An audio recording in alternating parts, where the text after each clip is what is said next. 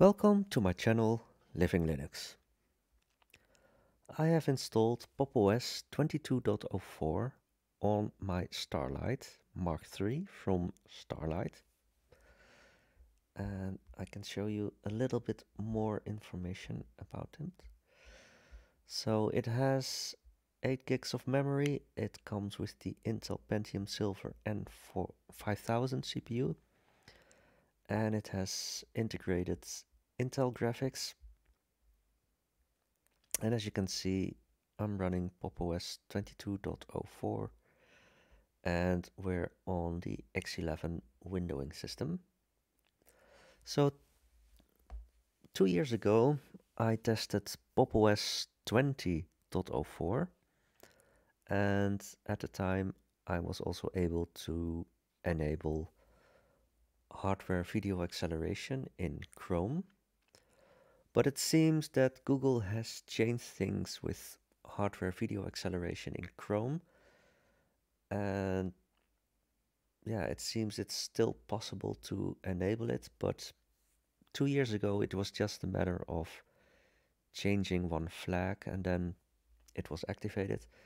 And now you have to do some other stuff. So unfortunately, it's, yeah, the way to enable it has changed through the years. So in this video, I'm going to explain how to enable hardware video acceleration in Firefox. And it seems that in Firefox, you can still do it in the same way. It's, yeah, a couple of things that you have to do. It's not that complicated, but it's, yeah, a bit more work than just changing one flag. But at least it has been more consistent through the years.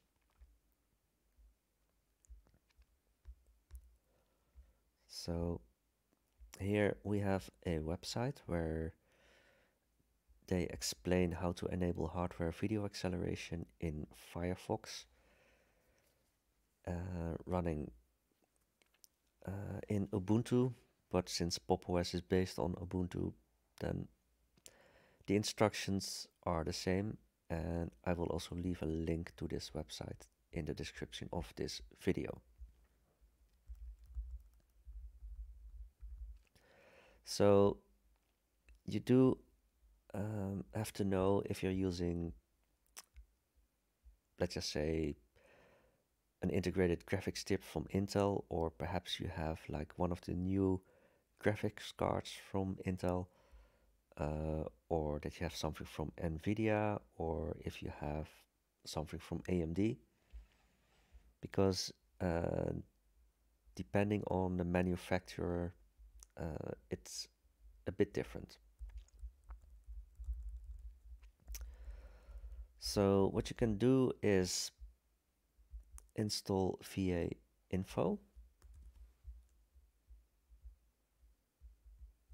and just for the sake of this demo I will run this command again, but it's already installed. But then at least you know what you have to do. And here it says that it's already installed, so that's not a problem. And then with VA info, yeah, you can see that in my case I'm running the integrated graphics from Intel, and here you can see that it has support for hardware video acceleration for MPEG 2, H.264, JPEG, VP8, HEVC, I think that's H.265, and VP9. And on this side, when it says ENC, then it means that hardware video acceleration for encoding is also supported. So now when we go back to the instructions,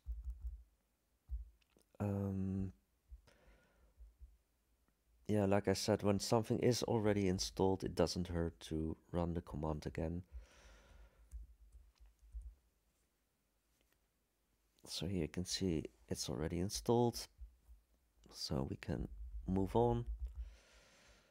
And now we get to the part where you actually have to do some things in Firefox. So you can go to About Config. You get a warning, just accept the risk. And then you have to make some changes. For instance, you have to enable video acceleration API. So I already set it to true. With this icon you can toggle, so here you can see it's false, but yeah, in our case we want to have it enabled.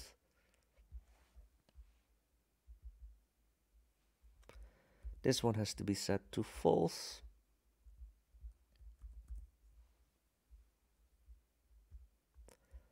And this one also needs to be false.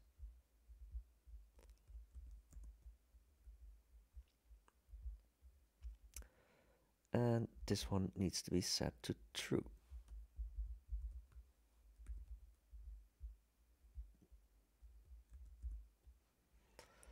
And here they say that if you experience page crashes, then you can try to change the sandbox content level. Well, so far I haven't experienced any crashes, so I didn't change it, and then it's by default on 4. Well, then you're still not done because you have to make some changes to your profile.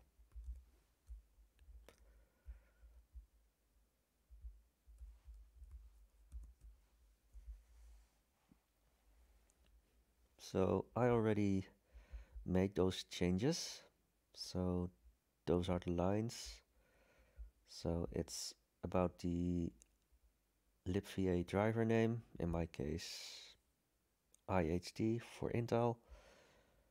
And then you need to disable the RDD sandbox apparently. And since we're running X11, then you have to put in this line. These lines below, I didn't add them, or at least not consciously, but they're not part of this change. And once that has been done, then you need to log out. And yeah, here they say that if you're using X11, use this. When you're using Wayland, then you have to use this one. So yeah, after that you log out and log in again. But I already made those changes, so I'm not going to log out and log in again. And yeah, they also say that you can install some tools to have a simple monitor for the graphics chip. Well, I also already installed it, so oops.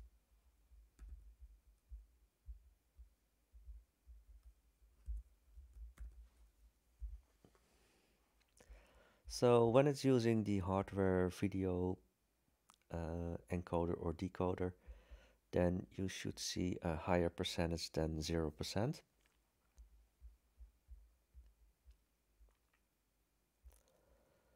And yeah, one other thing is that nowadays most hardware, they will support H.264 and VP9, but Google is making a shift to AV1. And yeah, when you don't have hardware support for AV1, then you have to disable that, because otherwise you're still fall back to software decoding. So that's what I did in my case, because I don't have like the latest graphics chips. So I set that one to false. And yeah, once you have done this, then you can open a YouTube video. In my case, I was able to play a YouTube video and select the 4K stream, and it still played without a problem. Unfortunately, with the screen recorder, yeah, I can't show you that because that will interfere with the decoding of the YouTube stream. So, yeah, when you notice that your machine is using a lot of power to play YouTube videos, then you can go through this procedure and see if your machine will stay cooler. And when, especially with a laptop, it also means that you're consuming less power, so you can keep running longer without having to be connected to a charger.